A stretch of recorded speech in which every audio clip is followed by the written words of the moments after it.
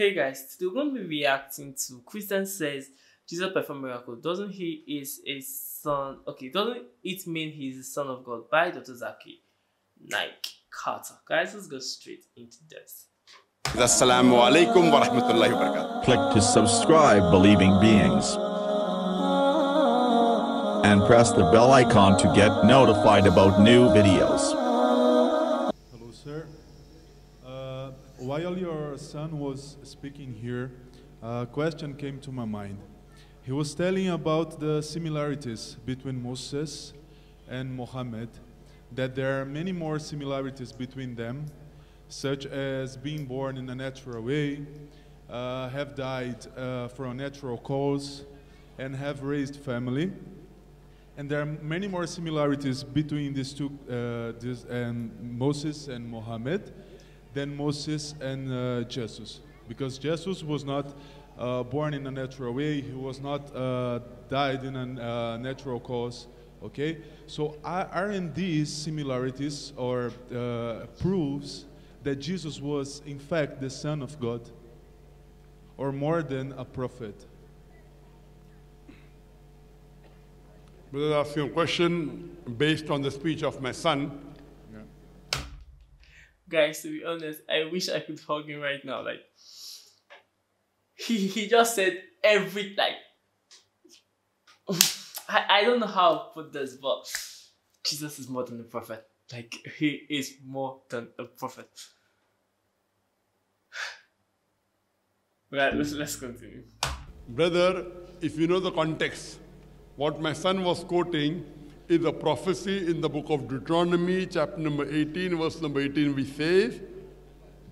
says that I shall raise thee up a prophet. Almighty God is telling Moses, peace be upon him. I shall raise thee up a prophet from among thy brethren, like unto thee, and I shall put my words into his mouth, and he shall command all that I say. So here, the Christian missionaries say that this prophecy refers to Jesus, peace be upon him.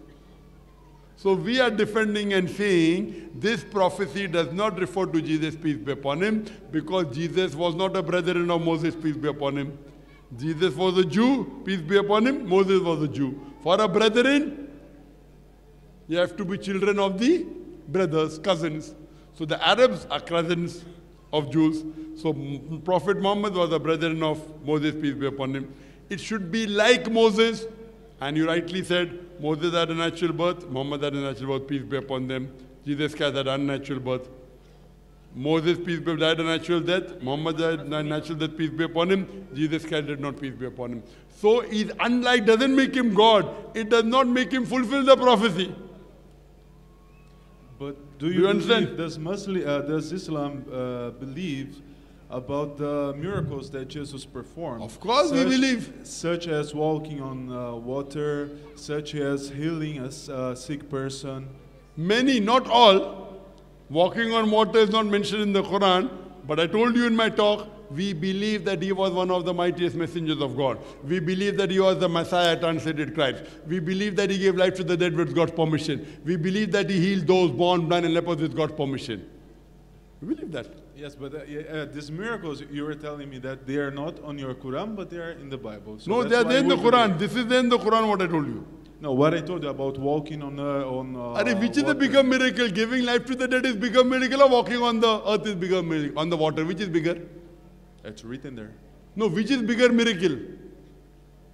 Giving life to the dead is a bigger miracle, or walking on the water is a bigger miracle? Which is a bigger miracle? Sorry? Which is a bigger miracle? Giving life to the dead or walking on the water? Given life to a dead. When I believe in the bigger miracle, why are you running after the small miracle? I don't understand the logic. I believe, but I always said, all these miracles are done with the permission of God. The miracle does not make you a prophet of God. Jesus Christ, peace be upon him, said, it's mentioned in the Gospel of Matthew, chapter number 24, verse number 24, for there are many false Christ and false prophets who will come and will deceive the very elect. So miracle is not the test. All these miracles were done by Almighty God. That does not make Jesus Christ, peace be upon him, God. If Moses parted the sea, does that make Moses God? Does that make Moses God? Not more than God, but his son. Moses is son of God. Yeah. Where does it say in the Bible? From Jesus. He was son of God. Moses was son of God. No, Moses, no, he was a prophet. Moses parted the sea. Does it make him God? Adam, peace be upon him, Moses was born without a father, correct? Adam was born without father and mother. Does it make him God? No. This is a miracle. If you say Jesus is God because he had no father, Adam is a bigger God, peace be upon him. He had no mother and no father. All this is not the test. Do you understand? These are miracles done by the prophets of God, done by God, to prove that they are messengers. Right or wrong? Then you have to say Adam is a bigger God. Right or wrong? Do you believe Adam is a bigger God? Sorry? Do you believe Adam is God? Adam? Is God? No. Even I don't believe. Peace be upon him. Just because he did a miracle, that does not make him God. Why? Yeah. That's the reason they were all messengers of God. But not God. Okay, thank you. Good. So now you believe Jesus is a messenger of God.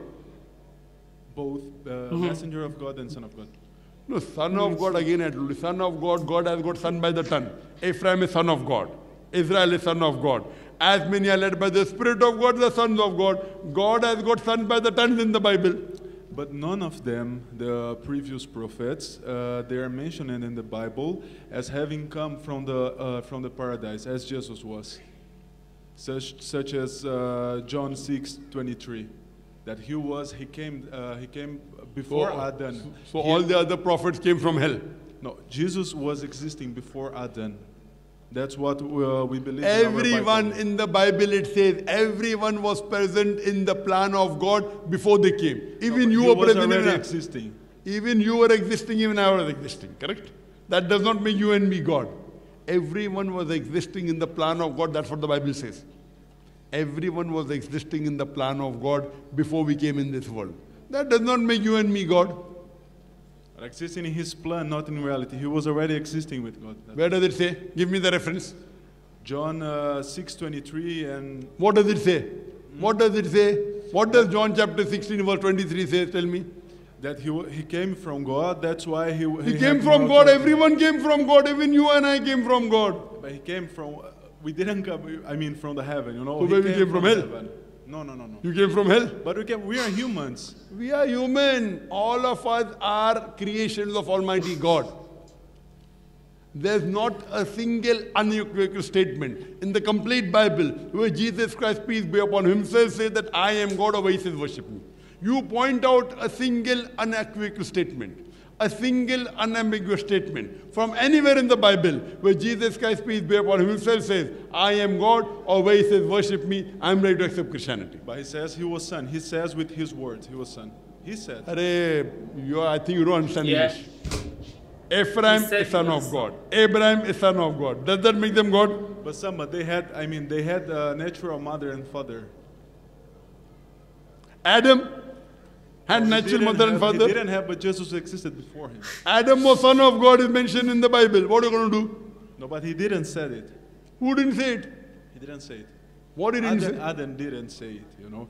But what he did not say? In our Bible is written that he came.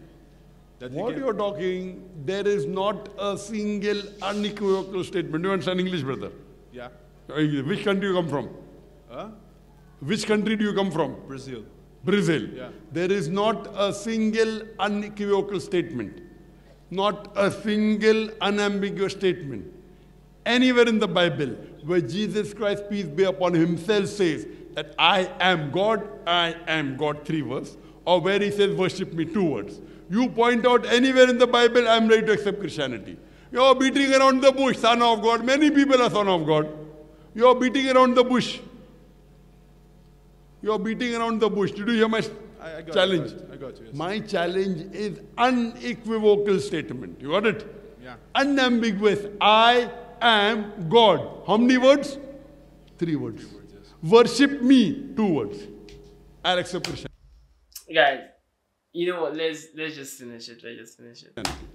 Nowhere in the Bible.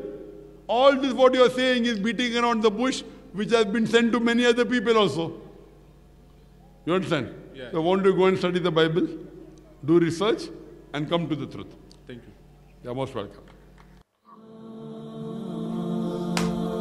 Guys, you see that if I start talking now, it's gonna be like, this boy's saying a lot. But let's do this. Let's do this. I'm going to come for my brother. Like I'm going to support him. You know, I said I felt like giving him a hug, but I thought I'd be making research. And okay, you know that Jesus never said. Okay, give me a word in the Quran where Jesus said he is the Messiah or he is the Spirit of God. Yeah, Jesus never said it in the Quran. You see, so it's kind of the same thing. You're saying Jesus never said he's God. Jesus never said he is the Messiah in the Quran or he is. I don't know if he says he's the messenger, but I know he never said he is the Messiah or he's the Spirit of God or he is the Word of God. Jesus never said that in the Quran. So you coming after us like this. I told you, like I said this in my former video, Christianity and Islam were like a glass house. Like if you stone me, I stone you. Like it's like that. So you can't actually come after me like that. But if you're saying that Adam was born to a father and mother, Adam was created by God. It was I don't feel that logic actually makes sense because Adam was the creation of human. Like he was the creation. So you can't actually use the creation with a miracle that happened like years after when Jesus came without the Father to the Virgin. Like if that isn't unique or it doesn't count for anything, I feel people could have been coming like that. But Jesus is the only one that came like that. Then you will not say, well, Adam came without a father. Yes, he was the starting of creation. And if you read, Adam was created, God gave him life. But Jesus said he was there even before Abraham. So like, if you read it, he didn't mean he was in life or like he was waiting even from the way Zakir Naik explained it that everyone would have been there, like God planned everything. But he said he was there, like he was present even before Abraham. So like it's two different things. And what did he say again? I've forgotten. But like you get my point, like Jesus is indeed more than a prophet. But if you say Jesus is a Messiah, like Google the meaning of Messiah, like just Google the meaning of Messiah. I'm done shouting this in my channel. Like Google the meaning of Messiah and see the meaning. And you see Jesus is actually more than a prophet. Okay. I'll say Jesus was many things. Jesus was a prophet, he was the messenger, he was the Messiah, he was the Son of God. Yes. But like I said Son of God. So no one should come to my comment section and say, you said Jesus is God. I said Son of God. Yes, he was the Son of God. He is. He still is. He is the Son of God and he is the Messiah. And guys, see you in my comment section. Don't forget to like, share, subscribe to my channel. I'll see you next time, guys.